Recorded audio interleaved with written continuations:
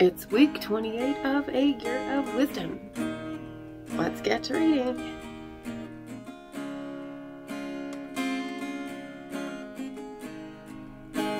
Day 193. Job 12. Then Job answered and said, "Without a doubt you are the people, and wisdom will die with you. I also have understanding as well as you. I'm not inferior to you. Who does not know such things as these? I'm a laughingstock to my friends. I who called on God, and whom he answered, a righteous and blameless man, is a laughingstock. For calamity there is derision according to the ideas of the fortunate, a fate for those whose feet slip. But the tents of robbers are peaceful, and those who provoke God are confident, who carry their God in their hands. But now ask the animals, and they will teach you, or the birds of the sky, and they will tell you. Or speak to the earth, and it will teach you, or let the fish of the sea declare to you. Which of these does not know that the hand of the Lord has done this? In whose hand is the life of every creature, and the breath of all the human race?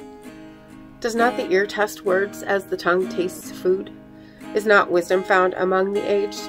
Does not long life bring understanding? With God are wisdom and power, counsel and understanding are his. If he tears down, it cannot be rebuilt.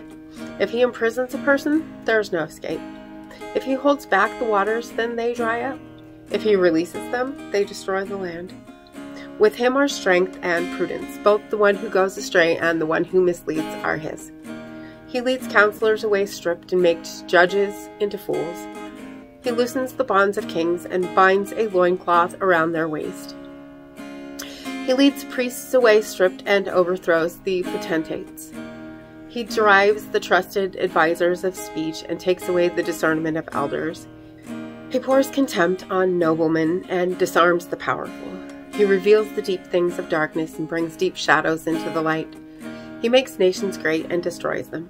He extends the boundaries of nations and disperses them. He deprives the leaders of the earth of their understanding. He makes them wander in a trackless desert waste. They grope about in darkness without light. He makes them stagger like drunkards. Proverbs 12. The one who loves discipline loves knowledge, but the one who hates reproof is stupid. A good person obtains favor from the Lord, but the Lord condemns a person with wicked schemes. No one can be established through wickedness, but a righteous root cannot be moved. A noble wife is the crown of her husband, but the wife who acts shamefully is like rottenness in his bones. The plans of the righteous are just, the counsels of the wicked are deceitful. The words of the wicked lie in wait to shed innocent blood, but the words of the upright will deliver them. The wicked are overthrown and perish, but the righteous household will stand. A person is praised in accordance with his wisdom, but the one who has a twisted mind is despised. Better is a person of humble standing who nevertheless has a servant than one who pretends to be somebody important yet has no food. A righteous person cares for the life of his animal, but even the most compassionate acts of the wicked are cruel. The one who works his field will have plenty of food, but whoever chases daydreams lacks wisdom. The wicked person desires a stronghold, but the righteous root endures. The evil person is ensnared by the transgression of his speech, but the righteous person escapes out of trouble. A person will be satisfied with good from the fruit of his words, and the work of his hands will be rendered to him. The way of a fool is right in his own opinion, but the one who listens to advice is wise. A fool's annoyance is known at once, but the prudent overlooks an insult. The faithful witness tells what is right, but a false witness speaks deceit. Speaking recklessly is like the thrusts of a sword, but the words of the wise bring healing. The one who tells the truth will endure forever, but the one who lies will last only for a moment. Deceit is in the heart of those who plot evil, but those who promote peace have joy. The righteous do not encounter any harm, but the wicked are filled with calamity. The Lord abhors a person who lies, but those who deal truthfully are his delight. The shrewd person conceals knowledge, but foolish people publicize folly. The diligent person will rule, but the slothful will become a slave. Anxiety in a person's heart weighs him down, but an encouraging word brings him joy. The righteous person is cautious in his friendship, but the way of the wicked leads them astray. The lazy person does not roast his prey, but personal possessions are precious to the diligent. In the path of righteousness there is life, but another path leads to death. Ecclesiastes 12. So remember your Creator in the days of your youth, before the difficult days come and the years draw near when you will say, I have no pleasure in them. Before the sun and the light of the moon and the stars grow dark, and the clouds disappear after the rain, when those who keep watch over the house begin to tremble, and the virile men begin to stoop over, and the grinders begin to cease because they grow few, and those who look through the windows grow dim, and the doors along the street are shut. When the sound of the grinding mill grows low, and one is awakened by the sound of a bird, and all their songs grow faint, and they are afraid of heights and the dangers in the street. The almond blossoms grow white, and the grasshopper drags itself along, and the caperberry shrivels up. Because man goes to his eternal home, and the mourners go about in the streets.